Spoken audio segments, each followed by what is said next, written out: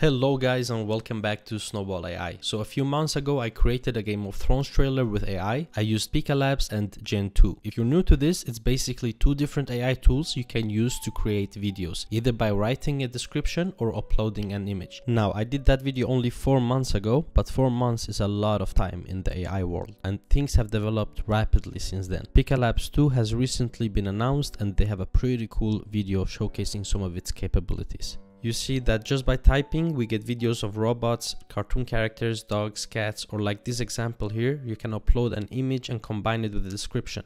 This one here is pretty cool. It's a cowboy riding a horse and it changes to different settings and styles depending on your prompt. I did something similar to that before these updates where I wrote a samurai dancing underneath a cherry tree and changed the styles. You can create cool advertisements with this method. Gen 2 has also gotten a lot better since then and they now have something called motion brush, which is still in beta, but it allows you to control specific areas of your video. Here's an example where an image of a forest is turned into a video with the mist and clouds moving. You can even choose the direction of the movement. Now the reason why I'm making this video is because there has been some crazy improvements in AI video generation, and if you know how to use these tools before they are released, you could probably make something really good out of it. I stumbled upon this paper here called VideoBooth, Diffusion based video generation with image prompt. This is the most promising results I have seen so far when it comes to maintaining the consistency of a character in videos using only a prompt. Here is a demo from their GitHub page. Let's look at some fascinating examples from their research. One striking case involves a dog. By using an image of a dog and combining it with various prompts like dog drinking from a bowl of water or dog swimming in a lake happily, the AI was able to create different video scenarios while keeping the dog's appearance consistent throughout. This consistency is crucial. Before this technology, characters would often slightly alter in appearance from scene to scene in AI generated videos, but with improvements like this, whether it's a cat on a white background, a cat on a vintage chair, or a cat in a garden, the character, in this case the cat, remains the same across different videos. One interesting aspect is the potential application to human models. While the research primarily showcases animals, it opens up the question of whether the same technology can be applied to humans. Imagine uploading your photo and then generating various scenes with a consistent portrayal of yourself. This research represents a significant step forward in overcoming one of the major challenges, maintaining character consistency. It's not just about creating videos, it's about telling coherent stories where characters remain true to their original image no matter the setting. I will probably create a tutorial video on how you can use these tools and go more in depth into every step from creating a script, descriptions of the scene to the final video. Here's a quick summary of my workflow if you're interested in trying it out for yourself. So I start off by telling ChatGPT to write the description of every scene of the video. I take the descriptions and feed them into Midjourney to generate the images. Now you can also do this step with DALL-E 3, which is inside of ChatGPT. Once we have the images, all that's left to do is to turn them into video using PikaLabs or Gen 2 by simply uploading the images one by one. Now you can put them all together using a video editing program and add some music or sound effects and you're done. Here are the first 20 seconds of the Game of Thrones trailer I created 4 months ago. You will find the link to the video in the description down below.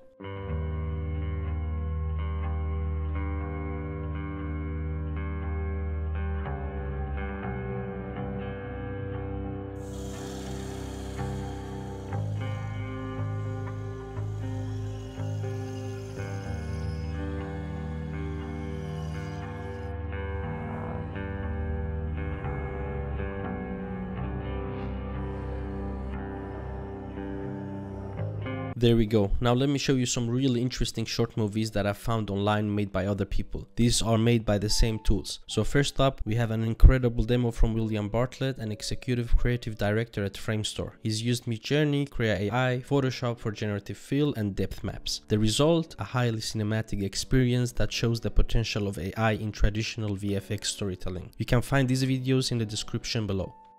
Next, we have a Saw parody from Offbeat Facts. They've brilliantly recreated a 1980s supermarket world, capturing the essence of that era with a humorous twist. It does have some creepy scenes, although it's a parody, and once again, it's really amazing what people can create with these tools. And then we have Humans by Regan McCone. This film is a real treat. It's a humorous take on a Sasquatch searching for evidence of humans. The storytelling here is top notch with a clever twist at the end. What I like with this one is how they've created an engaging narrative and a unique world. It's interesting to see other people's work because sometimes you're sitting there without any ideas and you can draw inspiration from others' work and what has already been done. You don't have to reinvent the wheel.